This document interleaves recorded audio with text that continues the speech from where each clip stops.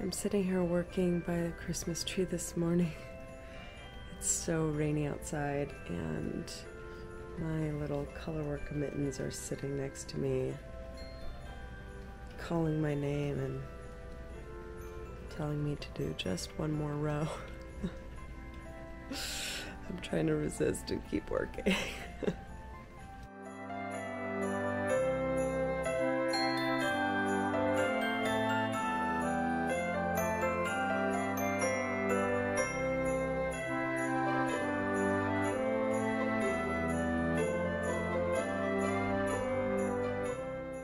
Hey there, and welcome to my Hygge Crow.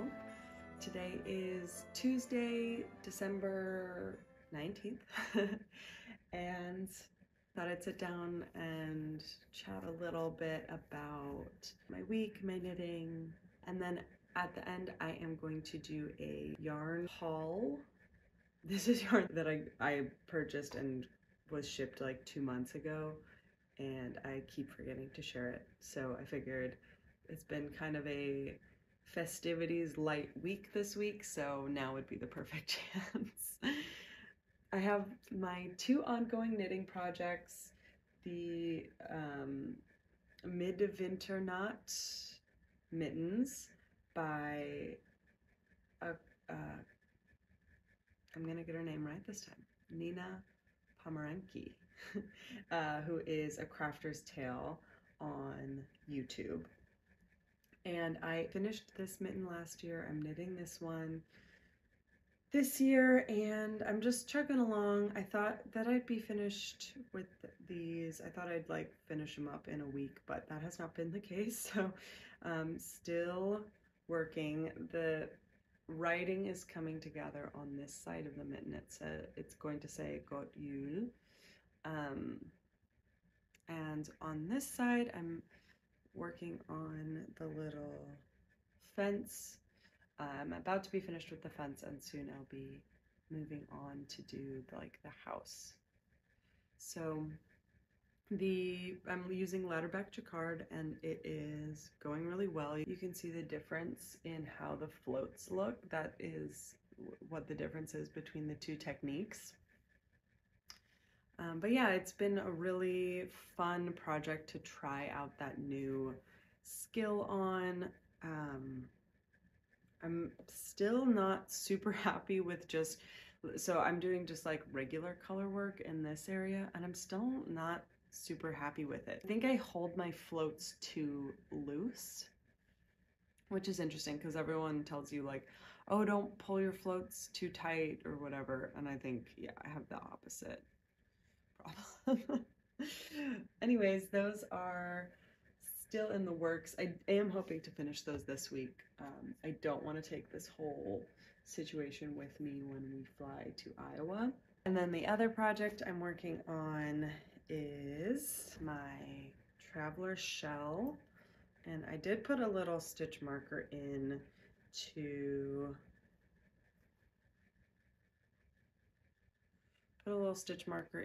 here to show my progress since the last Vlogmas episode. And it hasn't been quite a week since I put this in, but I've knit like 2.5 inches on the traveler shell. So definitely fallen behind on this one, but we'll get there. We'll see. I took this to a concert last night. We were given tickets to a choral concert. Chanticleer is the choir if you are into choral music. Some folks from church who know that Joel really loves choral music weren't able to go to the concert, and so they called us and asked if we would like the tickets, and we said, let's see if we can get a babysitter, and then yes. So the concert was awesome. It's an all men's choir, and I think they mostly sing in California. I know they're California based, but if you have the opportunity to see them, you have never heard men sing higher than you have until you go to a Chanticleer concert. Before going to the concert last year, whatever year we went, I did not know what a contratenor is. If you don't know what a contratenor is, you should look it up because it is amazing to behold. Anyways, I took my traveler shell there and I got some really awesome progress. I think I knit at least an inch during the concert, and then we parked in the parking garage, and it turned out that the Kings, who are our Sacramento basketball team, their game let out at exactly the same time as the concert, and we were on the top level of the parking garage. And it took us 45 minutes to get out of the garage. So I got a lot more knitting done in the car while I was trying to leave. Joel was driving, just to clarify.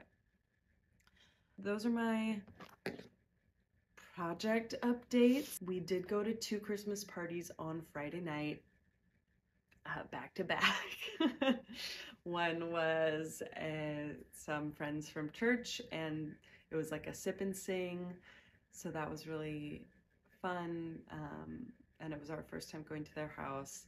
And then the second one was the church staff party. Joel is a staff member at our church, and so we came late, but we were able to still get the food.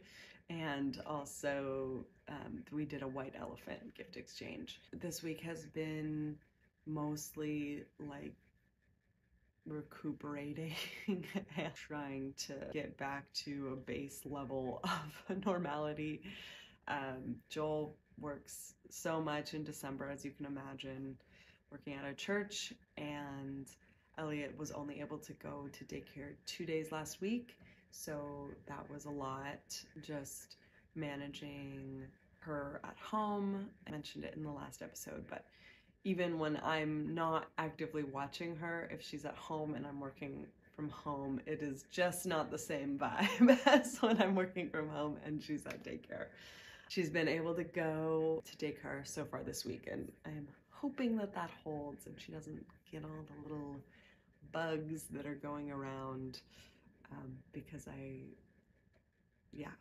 really need her to be in daycare this week so I can focus on work, because I'm going to be off next week and we're flying to Iowa. So I really don't want her to be sick on the plane. That would be bad, and I guess that we wouldn't really be able to go, because that's like not cool to bring a sick person on a plane. I haven't thought about that, and I'm gonna just let that anxiety leave my brain, and we're gonna talk about yarn instead. Oh wait, no, first I wanted to just mention that for those of you who don't live in California, I know this was like really surprising to Joel when he moved here from the Midwest, but December and January in California is citrus season. So it's so beautiful to take walks in the neighborhood because citrus trees are all over, and we were given by our neighbors across the street. They have a lemon tree on their property and then a lemon tree in their neighbor's property that comes over their fence. And we do actually have a law in California that if a fruit tree hangs over your fence, the fruit on that side of the fence line belongs to you, which is very funny that that's a law, but it's very beneficial for us because we have an orange tree that, 2 orange trees actually that hang over our side of the fence. So yeah, it's super great. We get to have those oranges, but our neighbors gifted us a giant grocery bag of Meyer lemons. If you haven't had Meyer lemons, I'm sorry. they're just like 5 million times better than any other lemon, in my humble opinion. Maybe I'll make a little honey lemon tea later on and start enjoying the bounty of citrus that is about to truly just come full force between the oranges that we have in our backyard. We have a kumquat tree that actually it's newer and it put on some fruit this year. So that's cool. My parents have an orange tree. There's lemon trees everywhere. Our neighbors across the street have a grapefruit tree that is super productive. So in maybe a month or so, probably they'll have a ton of grapefruit sitting out on the street for people to grab. And I don't know anyone who has a mandarin tree, but the mandarins at the grocery store are always, you know, super sale this time of year. So excited for the citrus bounty that is about to unfold in Sacramento.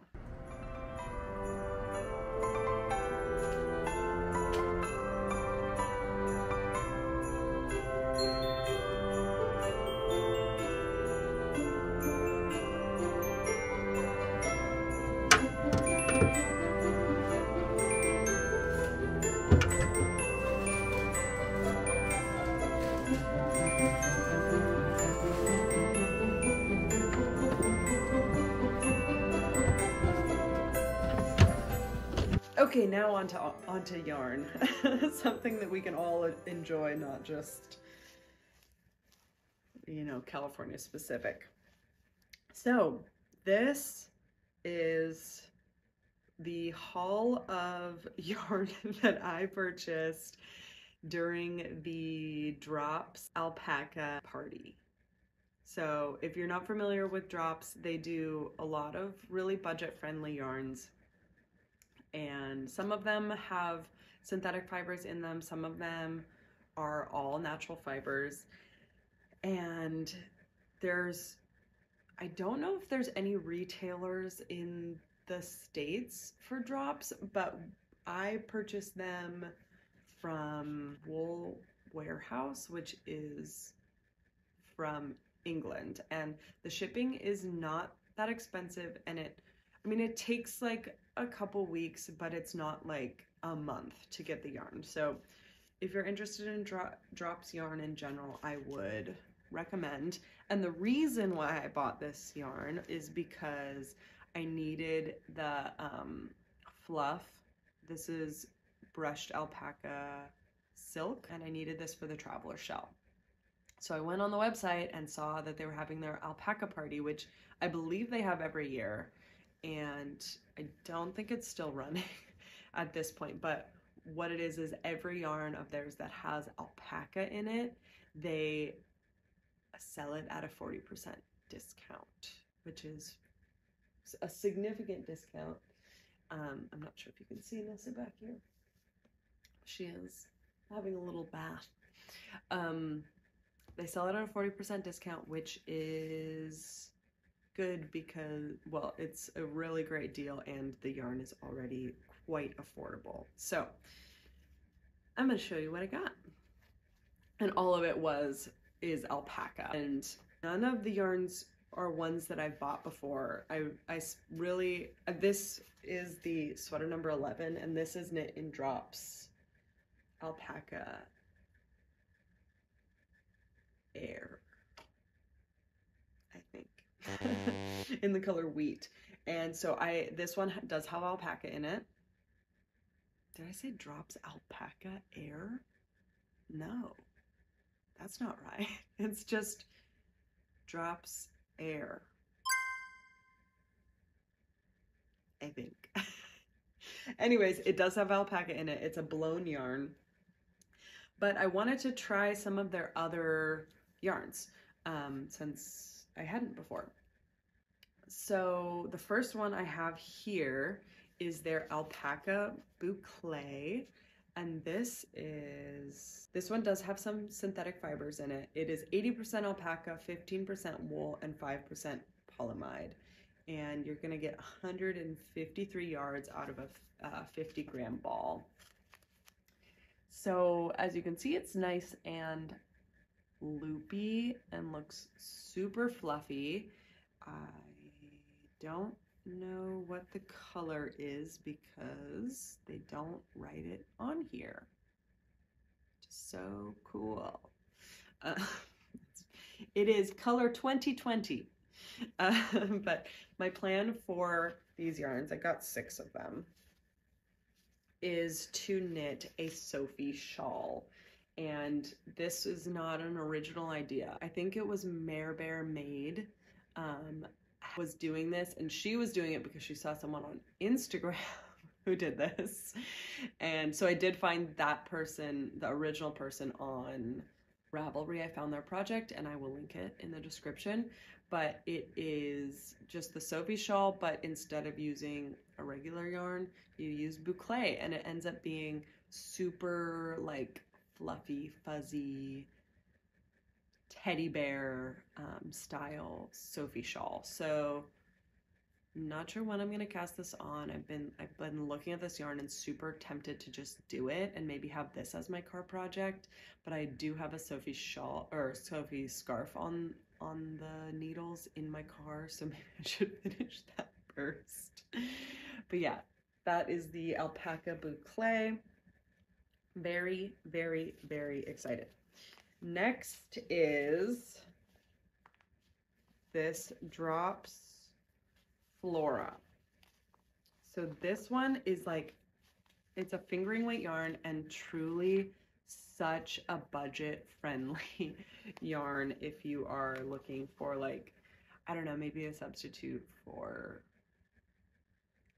any fingering weight yarn. Honestly, it is not like a sock yarn. It is all natural fibers, and yeah, so it's 65% wool and 35% alpaca. So it's definitely going to give some drape. It's not going to be super woolly. But yeah, it just feels like nice and smooth.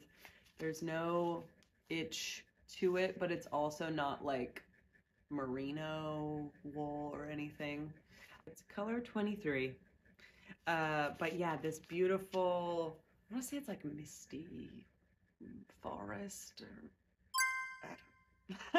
but this beautiful green. I bought 5 balls, and my plan is to make the Knitting for Olive bell blouse for Elliot.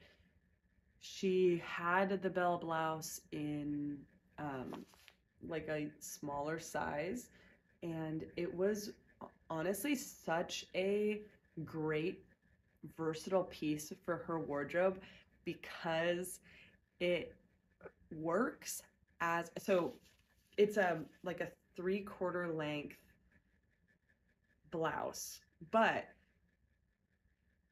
because it's 3/4 length and has like a nice like A-line shape, it can work when it's a little bigger. It works as a dress, and then as your kid grows, they like grow into its intended fit, which is like the 3/4 length sleeve and short blouse. And I don't remember what size I knit, but she was wearing it when she was like 1 month old. I think we took her 1 month old photo in it, and she wore it again when she was, I want to say 8 months old, 9 months old, and it worked both times. So because it was so great and versatile, I want to knit it again in a larger size so she can have it for this coming year.